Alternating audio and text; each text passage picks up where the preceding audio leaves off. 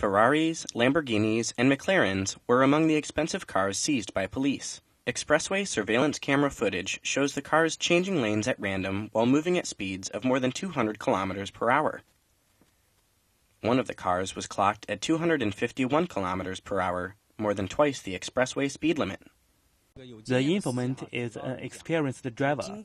He felt that his speed could reach 300 kilometers per hour while passing the other racers.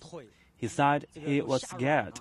Police said part of the expressway is located above the sea, adding that driving at high speeds increases the risk of loss of control and could lead to the cars going into the water. Police said it only took the cars 7 minutes to travel a distance of 30 kilometers. An initial investigation found that the cars are registered in Hong Kong.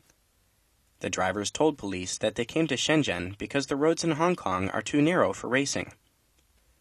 11 of the drivers are in police custody for reckless driving. Another 2 drivers are still being investigated.